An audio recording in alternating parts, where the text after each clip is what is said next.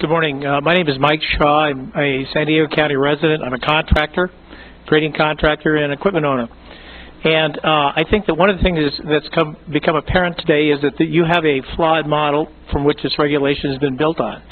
It's going to be an academic discussion with some very bright people to determine maybe how flawed the model is. You say between 40 and 100%. We think perhaps as much as 300% or more.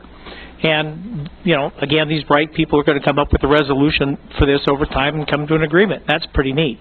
Now, on the other side of the table, you have people out here, people like me, that have taken steps towards compliance. I'm a compliant contractor now, after having spent between $5 and $6 million on new engines and retiring over 45 pieces of equipment, 28,000 horsepower.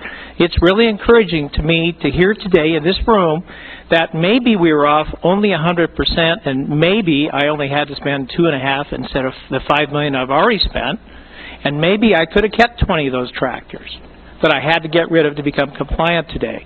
So I'm a little discouraged about this process, and I think it's very important that before anything else happens, you come to the bottom line on this thing. We still have to make these moves to comply because they take a lot of time and a lot of planning and cost a lot of money. So this has got to be fixed before you move on. Bottom line on this thing, I think that it's my belief, and I've reviewed the Sierra information for as well as I can read it.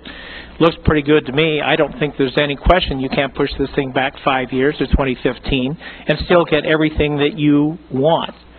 My comments.